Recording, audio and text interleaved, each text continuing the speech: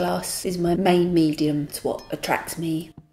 Now working in other mediums to inform the glass, not necessarily as end products, but printmaking and model making, to work through the ideas but to producing glass. I think I was a lot more immediate working with glass. I would play with samples a lot more and just experiment with the glass direct, straight into the kiln, straight into a vessel form and work from there. If I wasn't happy with that, I would do that again. But as my work has got bigger, I have to think through the process a lot more, and this is where the printmaking came in. It's given me time more than anything. I'm able to think through ideas. I'm able to think about colours more, about layering of colours, layering of patterns and designs. I see printmaking as my sketches, so I'm making sketches of the ideas that I'm going to translate into glass, which can then be used for model making as well. Because I start off with the glass as a flat sheet, the analogies work together. It's how the glass starts, it's how the printmaking starts, and how the glass is built up in layers of sifted powder onto the surface of the glass, and then I make marks into it. So that's my substrate, whereas the lino is the substrate for the printing or a copper plate. So they're very similar in the flat form. I always imagine my glass as a 3D piece first, and I work backwards to try and be able to create that. So the printmaking helps in that process of working backwards.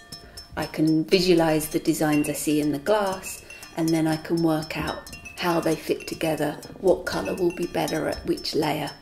And I think more recently in the work now, it's getting much more complicated, and I'm trying to hide designs and patterns within the glass that you can't see until it's in a certain light, in a certain setting. With the glass, for me, it's important that it's 3D.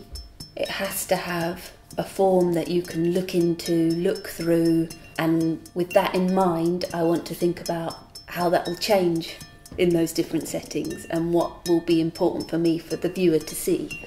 Will it be an opaque blank space that doesn't have light through, or will I want to shine a bit of bright light through it, or colour? So even though I use opaque powders a lot, you still get translucency, especially with the 3D form, because I'm stretching those opaque powders. Adding the light to that will show you that hidden design. I'm looking for an engagement in the surface, what they can feel as well. It isn't just about visual.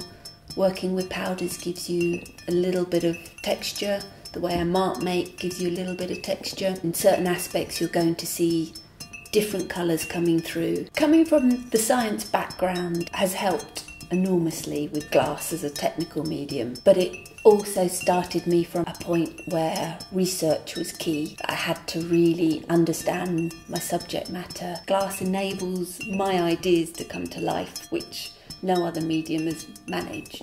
Being a craft maker, I'm able to kind of work through the problems and issues of life that I find come up a lot. How we work as humans, how we interact with the world. And I know maybe people don't get that from seeing a finished glass piece, and maybe I don't need them to, but as long as I know that I've gone through a process, I've thought about each stage, and it really is the results of the experiment.